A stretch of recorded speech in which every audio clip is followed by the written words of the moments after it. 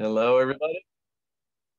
Welcome to our live episode of Backstage Pass. We are here in SoCal, not on the road this week. Excited to be home. I've got I had 2 weeks, almost 2 weeks at home before I take off again on another trip. Yep. And Brae's going to meet me at some point on the road, and we'll be bringing you a Backstage Pass from somewhere in the nation. Look forward to that. But now we're here and we're monkeying with the light. Yeah, too much light. Trust me, I'm a Jedi master. Can there really ever be too much light? I would like to know. So I'm just bringing up my Facebook so I can see who's here. As you guys log in, just say where you're from, city, state, where you're watching from. Great. We love the interaction. We're just very thankful for all of you guys following us and being a part of this this crazy adventure we're on called Life with Jesus. Life with Jesus. It's a crazy adventure, and it is. It's exciting. It's scary. It's fun. What's your favorite part? Well, him bringing you to me. Oh man. He's milking it, folks. I don't know. This is a weird that's worth lighting. The dance. I'm looking at that's worth lighting. And worth the dance. Okay. I feel like it's weird lighting. It's fine. Do you? Move on. Okay. Anyway, it feels kind of dark and I don't know why, but well, it is what it is. So how are you guys doing? How is everybody out in the web world? The web world. Is that what we're calling you? Let us know where you're. We're calling you web world people. Web world. They're people, Jill. The World Wide Web. I know they're people on the World Wide Web. Julie loves your glasses. Let's talk about your glasses. Let's talk about Jill's glasses. They're very unique, like her. They're actually, Julie, they're pink. It They're looks, pink. I don't know if you could tell here, they're kind of whitish, but they're a light kind of pink. Mm-hmm. And thank you very much, because they're fairly new and I really like them too. You do look like a movie star. That's what she says. Oh, you said that? Oh, well, I'm just repeating what Julie's saying about you. Julie. I love Julie. She's nice to me. Well, guys, as you guys are tuning in, we're just bantering back and forth, giving time to for people to log in. They're finding us on our Facebook group page. Welcome to Backstage Pass. We come to you guys live every week on Wednesday nights at 6:55 p.m. Pacific time. And all of these are recorded. We have our YouTube channel, Kingdom Creativity International, so please subscribe to that. And you can view all of the past Backstage Passes. We had 35 episodes for season 1 of last year. And now this is episode 26. What is in your resume? And Jill's going to be bringing that word tonight for us, encouragement. Backstage Pass is rooted on Hebrews 6, where God is inviting us behind the veil to stay anchored behind the veil with him. And that's where we get the cool little slogan, Backstage Pass. So behind the veil is backstage. God's inviting us to be with him, that he considers us all to be his very important people, VIPs. So come backstage with us. Let's hang out with Papa God. Let's talk about real things and real life situations. Whatever the topic is, God wants to talk to you even deeper than what we're exploring on the topic of that evening. There's a depth to God and his relationship with you. And that is responsibility on each one of us as believers to initiate and go deeper with Papa God. We can't allow Brae and Jill to be your relationship conduit for God. No, we can't let the pastors or the spiritual leaders in our lives be the conduit for our relationship with God. We're circumventing something, going deeper with him. All we're here is to facilitate, pastor, this meetup with Papa God. And where 2 or more gathered, Jesus is in our midst. So welcome, Jesus, to the show. Yay, Jesus! Yay, Jesus. And so, Lord, we just ask you to bless this message tonight. Bless Jill. and bless us as we hear from you, as we interact with you, God. And we just ask for your leading. And we just thank you for your amazing love for each one of us, that you do not condemn us nor shame us, that you're not angry with us, that you are a happy God and you're full of love and life. And so we're just thankful for you, God, and thank you for creating this backstage that you've invited us into. Yeah. In Jesus' mighty name, everyone said, amen. Amen. So Jill, what's in your resume? Nothing and everything. Ooh, yeah, that's the thing. You know, I don't know why this subject popped into my head yesterday. And I'm like, oh, Brae, I know exactly what we need to talk about. I'm not even sure why or how it came about. It's Holy Spirit, because actually, even since yesterday, we've had this topic has come up in conversation with a couple of people who did not know that we were going to talk about this very subject today. Such a coincidence. Yeah, I know, right? Such a quinky dink. So what qualifies us to do the work that God is calling us to do? What does our resume look like? What qualifies us? And that is my answer. Yeah. What are we qualified to do? Nothing and everything. Yep. So let's start with the Bible. You know, it's a good place to start. All of us, I'm sure you're like me, have looked at your resume and thought, eeks, like how am I going to apply for this or for that, or for the job, or for the things that God wants me to do, because I don't have the qualifications. And when you look at the Bible over and over and over again, we see that they didn't either. You know, you look at Moses, didn't feel qualified. You look at David, didn't feel qualified. Look at Jeremiah. I'm too young. I can't do that. You're whining, baby. you look at Esther. I mean, you know, it's like, oh, I got to talk to the king. Got to talk to the king. I love Jill's interpretation of the Bible. You look at Gideon.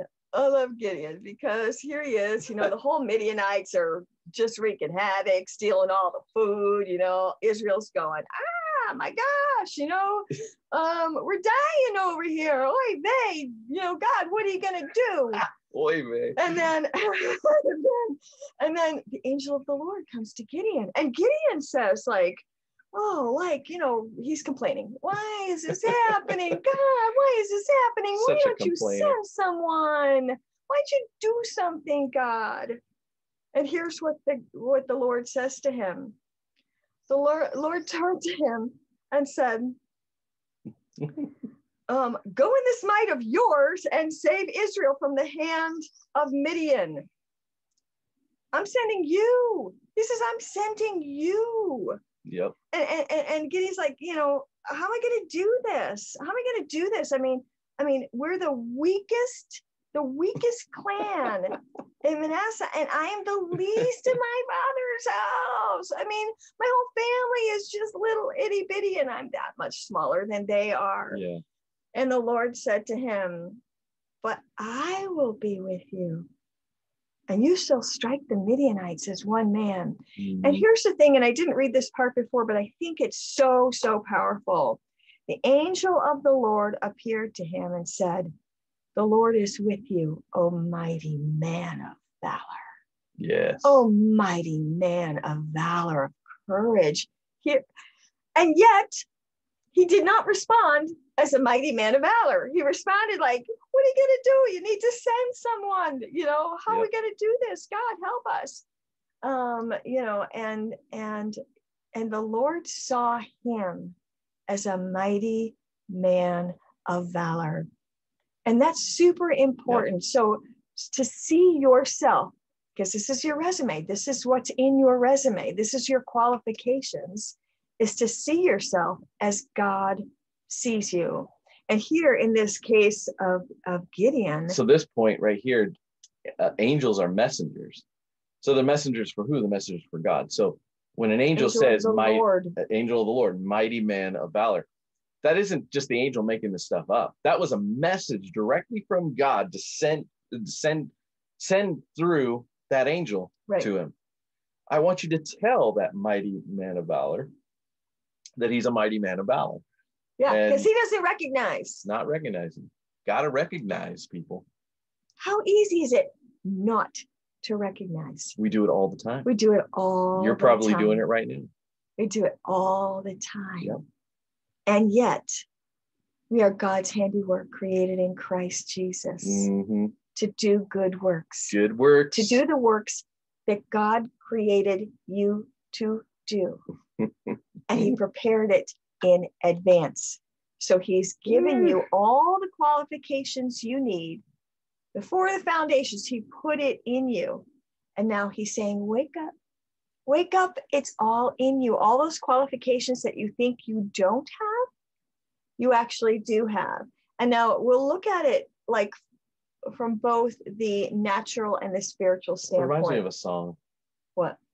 Wake up, little Susie, wake up. I don't know. Sorry. I just. Oh, Susie, boy. if you're listening, wake up. Let's do it. Come on. Susie, wake up. You are qualified, Susie. Okay, so we're waking up. We are waking up to the truth of who God says we are. And here's the thing. I think Craig used to say that. If Pastor Craig Muster, he said, if God sees you as this and you see yourself as this, one of you is wrong and it's not God. Yes. So I love that. I love that. It's not God. So here, like, let's talk about what God says about you. Yeah. You are a new creation. You're a new creation created in Christ. The old stuff is gone. The new is here. All that old stuff, all that stuff, that BC, before Christ stuff that you carried, gone, clean, new. Even your DNA is sparking and firing new DNA to lighten and brighten and go for it, because you are a new creation. You have the mind of Christ. God help me. I need that. I need that. I tell them all the time, I need that mind of Christ. Please, Lord, I have to remind myself, I have the mind of Christ. That's amazing. Yeah. And we have confidence. We can have confidence because such confidence before God is ours through Christ. Not that we're competent in ourselves to claim anything, right? But he's qualified us. Jesus, has qualified us as ministers of a new covenant. Yeah. Guys, if you guys are want to type in here, comment saying, where are you feeling like you're not qualified? What are the things you're struggling with? Or where you feel what makes you qualified? Like, to all this scripture that Jill's releasing, that God's releasing into our lives. Let's have a conversation. So type in your comments. Yeah. Hebrews 13:21, equip you with everything good that you may do his will, working in us that which is pleasing in his sight through Jesus Christ, to whom be glory forever and ever. Yeah. And we are more than conquerors. Like he just does everything. He gives us everything we need spiritually and in the natural. Yep. So I am one of the biggest babies when it comes to doing new things. No, I used to be one of the biggest babies. I was like, what? This is news to me. For doing new things. I'd be like, no, I can't do it. I can't do that. And God has really met me in these I can'ts to show me how I can. He's met me in the midst of the process. Yeah. And he's shown me through his word, through painting, through all the things that the whole journey that he has taken me on to, he shows me. And each time I come up a little higher, each time I discover something else about myself that I did not know. Did I know that I could paint? No. Did I know that I could teach? No. Did I know that I could preach? No. Did I know that I could do pretty much anything I am doing now? No. I really and truly did not know myself. I didn't. And the only way to know myself was to know him. Yep. And then to move forward in the things that he said I could do. And I did them afraid. It's my biggest thing, right? Do it afraid. Just do it afraid, but do it. That's become my motto, because that's how I did everything. I did it afraid, but I did it. And then I kept doing it and realized I wasn't afraid anymore. And not only was I not afraid, I was actually qualified to do it. I was equipped to do it. Not always qualified according to the world standards. Right. So, like when I was writing my last book, and I've come a long way, right? I take those thoughts captive. I bring them into obedience, to Christ. Come on, Jill. I've come a long way. I can do that. No, I'm not listening to that old man garbage. But still, it's a little dig here and there, a little dig. Do you think you can really write a book? Who do you think you are, Teresa Dedman? Now, I love Teresa Dedman, right?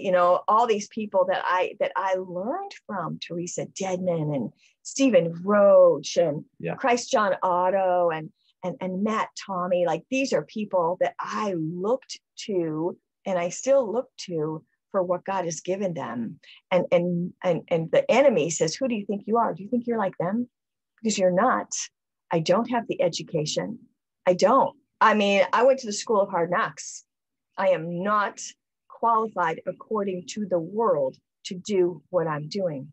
But Holy Spirit is an amazing teacher, and God put things in me that allow me to take on the world, to do the things that I didn't think that I could do. Oh yeah. I'm doing it. I've seen it. It's crazy. I mean, completely different. Look at the disciples, guys. How crazy are the disciples? I mean, these are fishermen. These are tax collectors. These are just people off the street like us. God picked people like us. He didn't go to the elite. Right. He didn't go to the superstars. He didn't go, he went to John the Baptist, living in, out in the wilderness, eating locusts with honey. I mean, and he went to fishermen and said, you're going to be fishers of men. They wrote the Bible. They did stuff that they were never qualified to do, guys.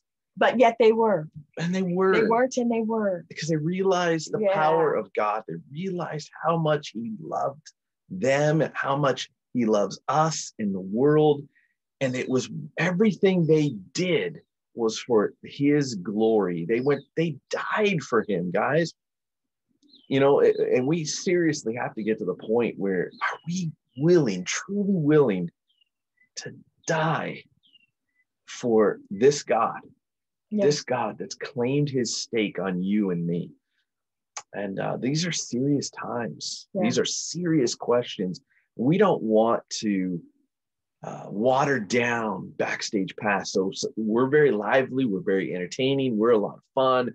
We don't do anything without fun.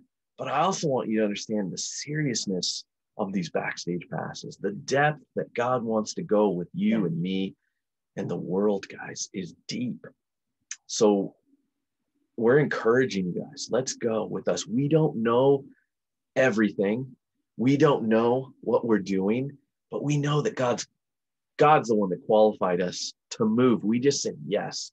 And we're just watching him do his thing in and through us. He's just looking for people to say yes. And that's the thing. You said, be willing to die. Willing. Right now, you're not being asked necessarily to die, to go on the front lines and die for Jesus. But to a lot of people, saying yes is like a death because of fear. Yeah. Because fear says, be safe, don't risk, don't step out. People might think less of you. You might mess up. Things might turn out right. You might look like a fool. You might look like a failure. That's death. Yeah. That is like death to people. Saying yes right now, in some ways, is like marching into death, because you don't know what you don't know. Yeah, exactly. Until God meets you. And so, thankfully, we don't have to stand in front of bullets. Most of the people watching, if not all of the people that are watching, are not going to have to stand in front of bullets. But we all will have to say yes. And we all will have to risk looking we're not all that in a bag of chips. Well, saying yes to the unknown, guys, is Right. scary as heck. We don't know what the future holds for us, other than we know that we've got the end game played. God's got the end game played out for us. So we know the long end game is eternity for us, but we live eternity now. Right.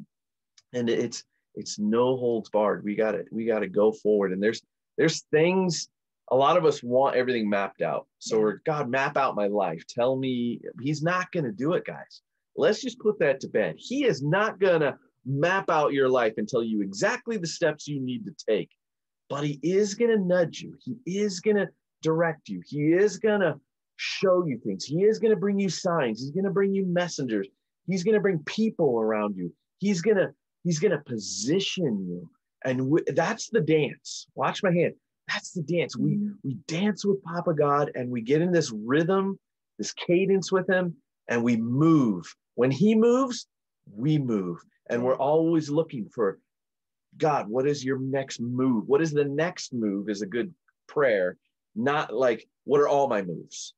And if you don't know what all those moves are, it just stops you. That's not what we need to just go the next move. I mean, Julie Ballard, you're on here. I mean, how crazy it is. She started her own publishing company, Victory Vision Publishing. And, that's scary when you're starting something, though you have knowledge, you just don't have all of the knowledge and the breadth and the depth of what you're doing. Right. Jill with painting, she didn't know all the ins and outs, but she was willing to say, yes, I'm going to explore with Papa God. And she learned and adapted and was positioned with Papa God. She danced it out with him. And now she's here with Papa God, helping others create their own dance with Papa. It's your own dance, guys. It is your own dance. It's your own dance. And that's a good point. Do not despise humble beginnings. No. Do not despise humble beginnings. So in the beginning, my big concern was just, can I paint in public? I was asked to paint in public, and I don't do things at that time. Yeah. I didn't do anything in public. I didn't speak in public. I didn't do anything in public. I didn't paint. I didn't do anything. I was very content to be behind the scenes. Don't look at me. Don't look at me. And so that was my big thing. And then here's the other thing.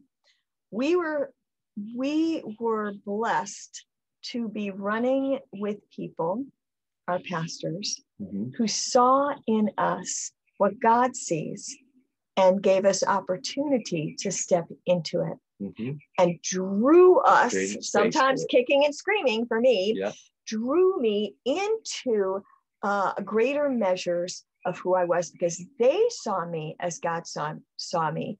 And so that's another really good thing.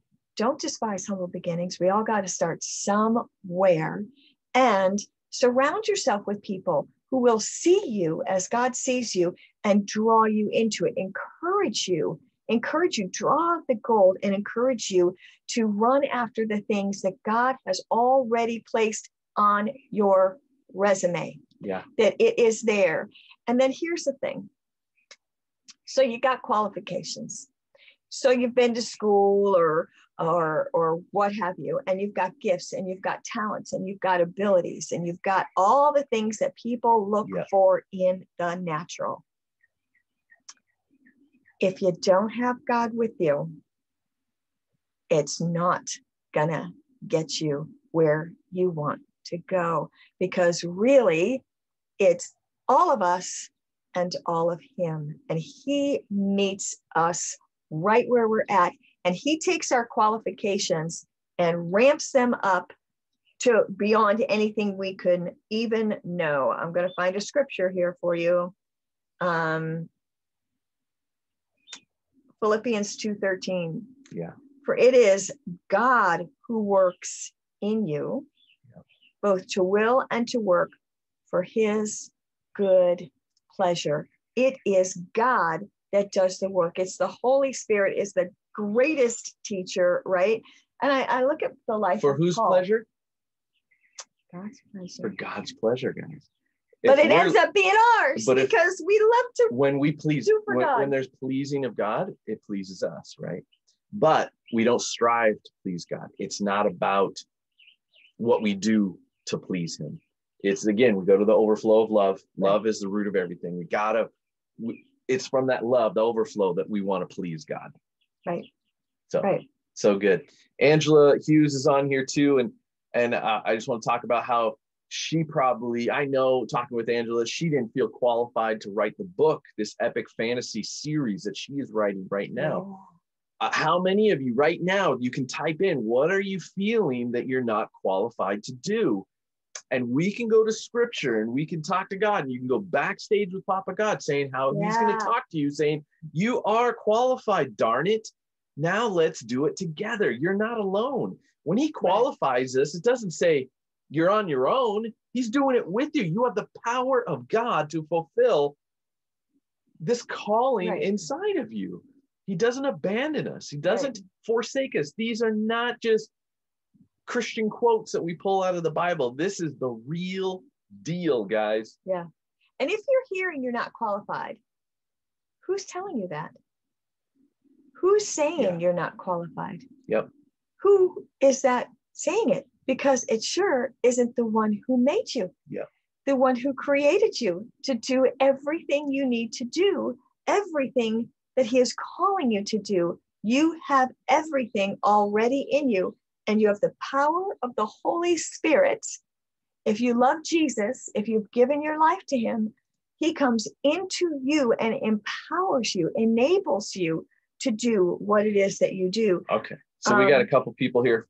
Julie Ballard, she's saying, my fear is anyone, I lost it. Let me open this back up. People are commenting right and left, and it just moving out of the area here. Oops. I probably got to click on here and go to the comments. Bear with us for one moment. So my fear is anyone going to trust me. So Julie's running a whole company and with publishing. She's bringing in other people, publishing their works. What a big job that is, to champion another person's work and partnering with them and collaborating with them, where you have to get into the head of that author, that person coming in and saying, I love what you're doing and I want to see this as success. So Julie comes alongside of somebody and says, I see this as a success and I want to help you.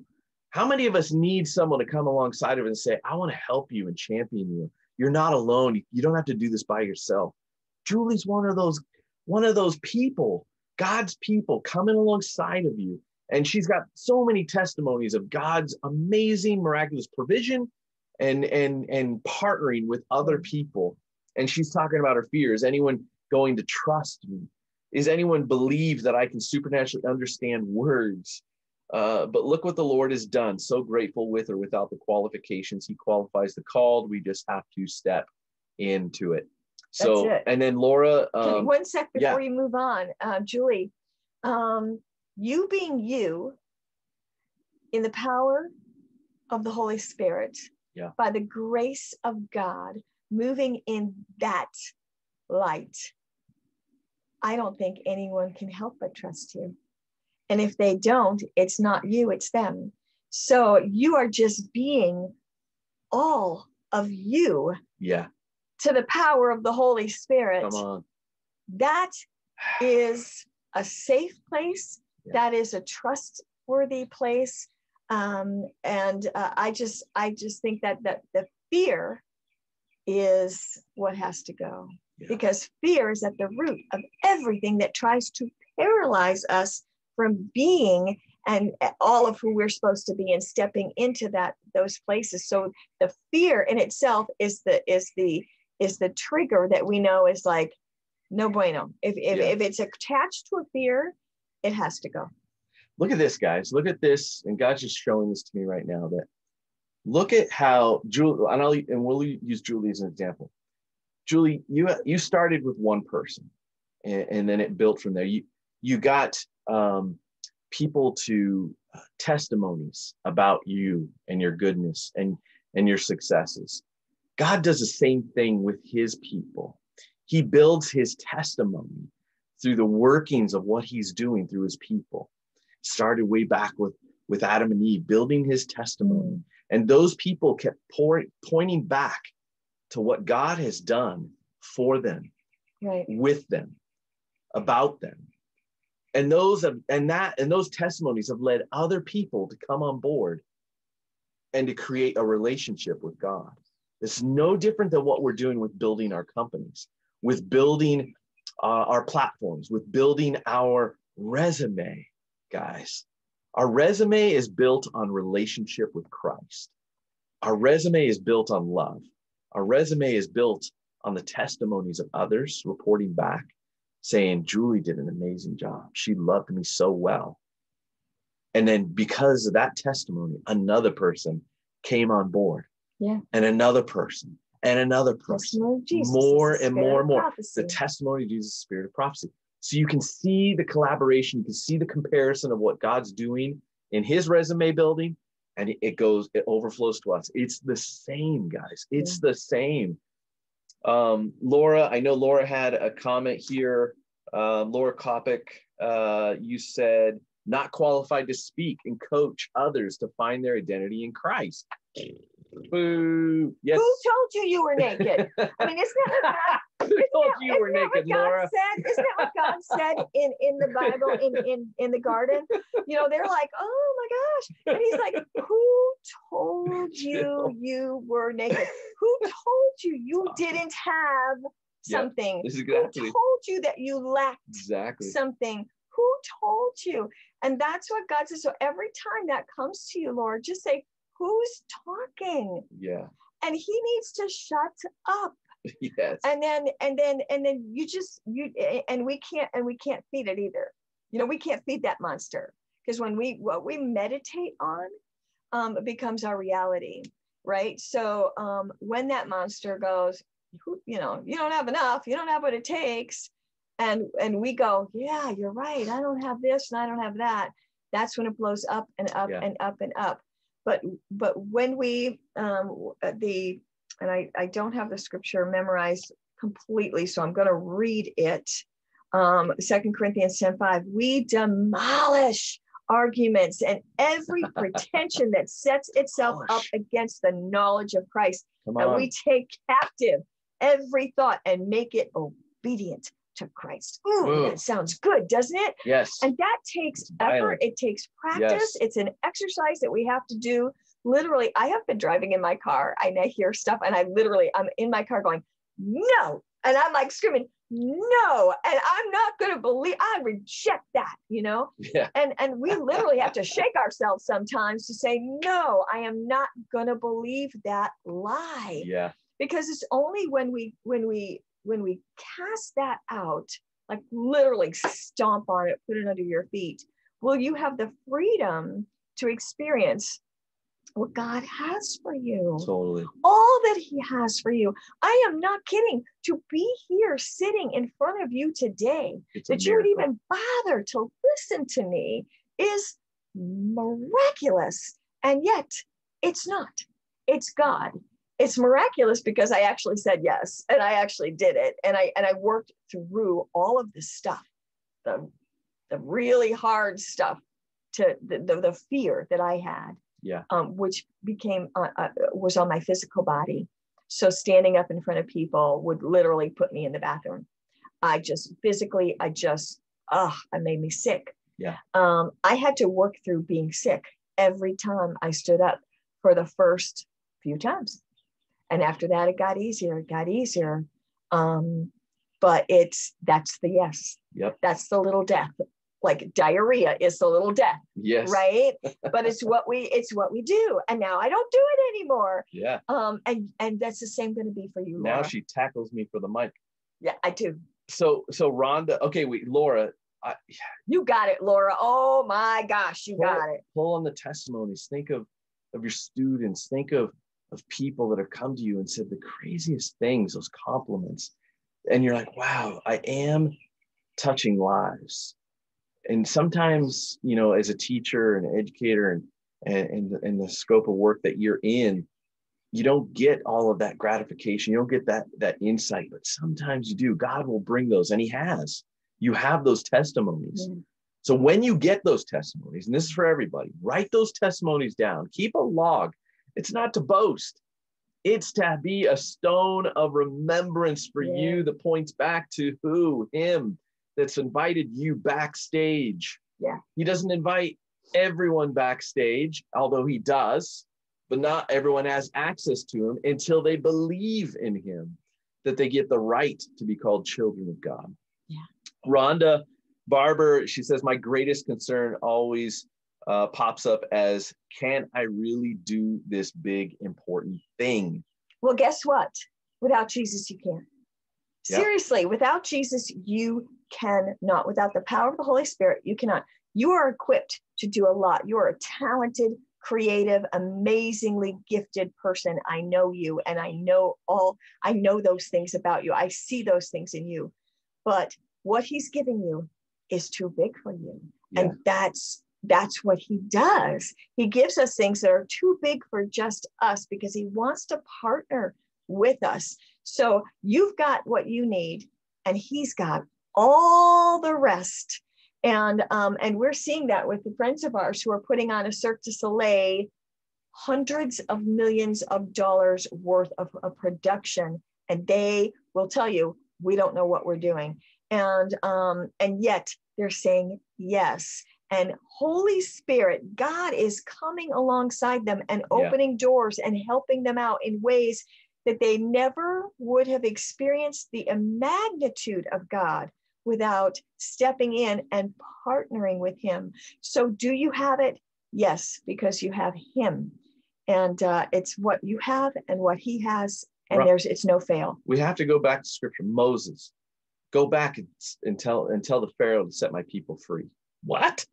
They want to kill me. I'm not going back there. Now pick up that staff, Moses. Throw it on the ground, Moses. Do all these crazy things, Moses. Moses, do this. Moses, do that. Moses, believe in me. Trust in me. Moses, Rhonda, you've got this. Trust in me.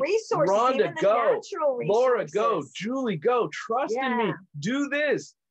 I'm with you. I'm with you. I'm with you. These are the scriptures that we fall back on and go, God, if you can do it through Moses, do it through me too. Give me the confidence to go to that next level and do the big things.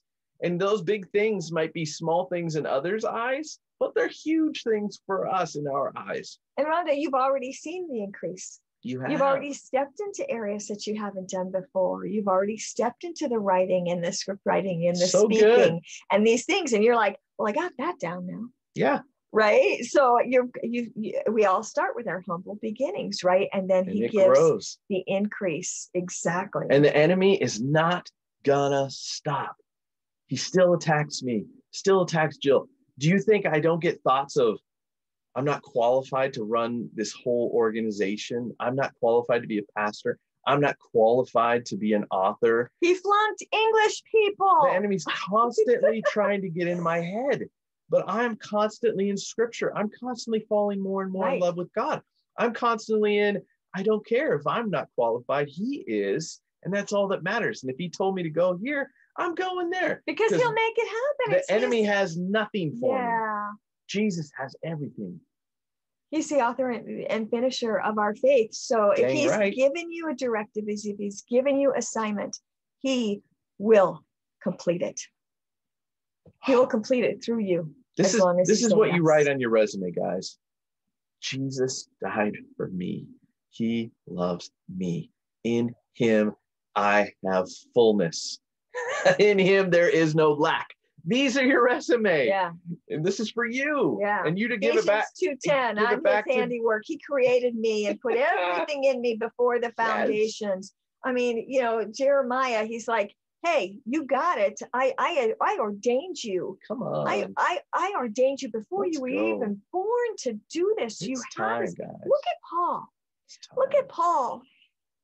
He was a murderer of Christians. He was a jerk. God flipped the script, and he's knowingly says, I'm the least. Like, I'm the least of everyone. Yeah. I have the scripture here. And he has actually, people say he's the greatest missionary that ever lived. He wrote, I think, 14 of the 27 books of the New Testament. He spread the gospel far and wide. And he said, 1 Corinthians 15, 9 and 10, I am the least of the apostles, unworthy to even be called an apostle. An apostle. Right? An apostle. It can't be called that either. Called an apostle, because I persecuted the church of God. But, and here's the big but. That sounds funny. Here's the big but. Here's the big but. Okay. Here's the big but. Sometimes I just gotta laugh at myself. Okay.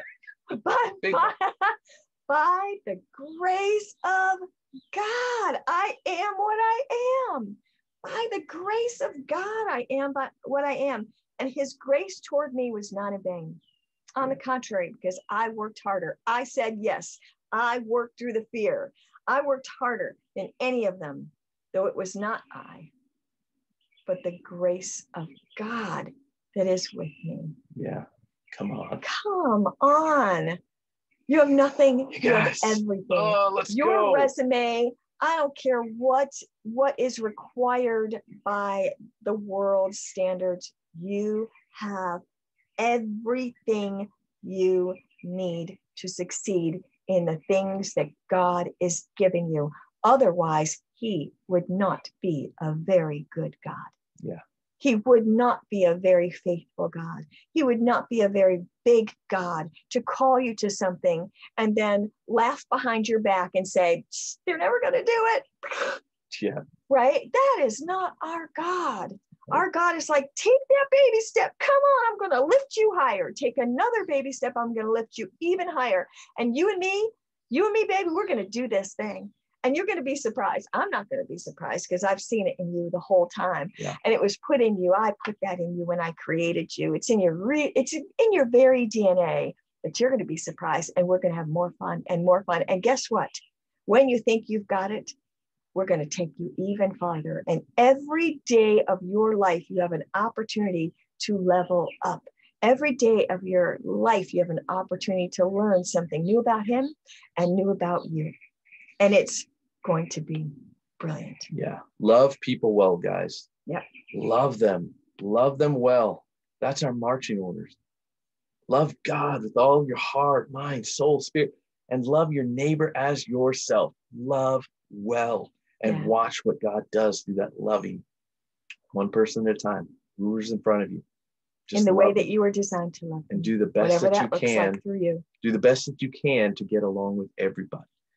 Sometimes we don't get along with everybody, but we're going to love as best as we can the way he shows us, with forgiveness and grace and his strength. It's his strength.